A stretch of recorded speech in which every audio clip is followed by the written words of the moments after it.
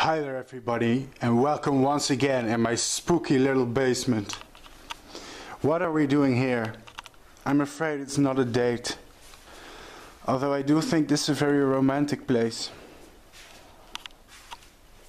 I'm gonna show you how I overwinter species that are from places with a moderate climate, which means I cannot put these outside or they will freeze to death.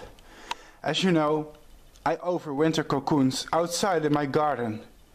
It's no problem for many species, even if it's minus 20 degrees. Moths from Canada and North America and Europe and some parts of Asia, they have to face some harsh cold, so they don't care. The cocoons can handle it. The species that are in here, however, they are species from for example, Central America, like Mexico, places like that. And if I would put them outside, they would freeze to death. So let's take a look. I have two towels in here, one covering the top and covering the sides, just in case one of them decides to emerge anyways. This can happen when winter, for some reason, is not cold enough to suppress their development. And here we see the mother load. I'm not sure why I filmed my hand doing that. Yeah, just let's take a quick look. This is how I overwinter them. They don't need to be sprayed very often. They are humid enough, although I spray them once every month or 2 months. Let's take a quicker look what I have in here. For example, here I have the biggest species of Citheronia. No, it's not Citheronia regalis, guys. It's Citheronia azteca from Mexico, and it's a giant. You should see the larvae. Actually, they're on my YouTube channel because I reared them last year. And well, judging by their abdomens, I mean, the abdomen can still move. They are healthy. They're just asleep right now, waiting for me to warm them up. What else do we have? Here we have a rare species of hawk moth from Central Europe. It's called Reitera komarovi. It's a very nice green hawk moth with a pink underside. It's just an example of some stuff here that cannot tolerate extreme cold. This is a pupa of a hawk moth. It's one of the smallest hawk moth species in the world.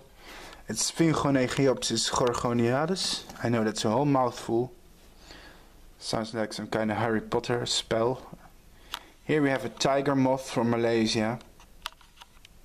Arias galactina. I guess you'll have to Google that. I mean, most of these guys don't even have common names in English, so I'm really forced to use their scientific names. But guys, when you're talking about scientific names, never call them Latin names. They are scientific names, not Latin names.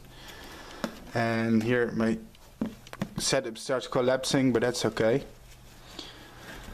What else is in here? Let's see, I have some cocoons. Oh yeah, this is one type of Russian moon moth, Actias sukvisti. And some of the pupa are falling from their cocoons, which may not be a good thing, but yeah. Let's see what else is in here. Here's a Hemileuca species. I forgot what species. Oh yeah, it may be Hemileuca electra Cleo. It's a species from Arizona, you should look it up. Hemileuca electra is quite spectacular, really. A very awesome silk moth. I hope to show you the adults this year. Here we see some smaller Citheronias. The pupa is smaller than my huge Citheronia azteca. It's the Citheronia belledonon, which I have reared and shown you on my YouTube channel before. And it's just all the overwintering stuff that I've been breeding last year that have to overwinter. Some Hemaris species. I believe this is Hemaris dusalis. Yeah, there are some rarities in here, guys.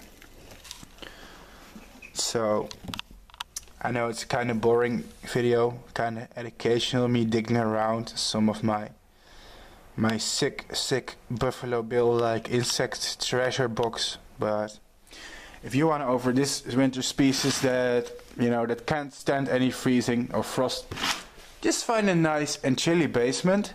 I mean, minus 10 degrees Celsius. It doesn't sound very cold, but for Central America, it's cold enough, you know. They don't need to be outside in the snow. I mean, places such as Mexico, yes, they do have a cold winter, but not as we know it in Europe. I mean, they even have snow and frost sometimes, although it can be kind of rare. They have it. And these species need to overwinter as well. So just keep them around 10 or 5 degrees Celsius and it will be fine. Either way, thanks for watching. And if you want to see all these beauties hatch, you have to keep watching, of course. So stay tuned. Alright, I'm getting ahead of myself here. Well, bye.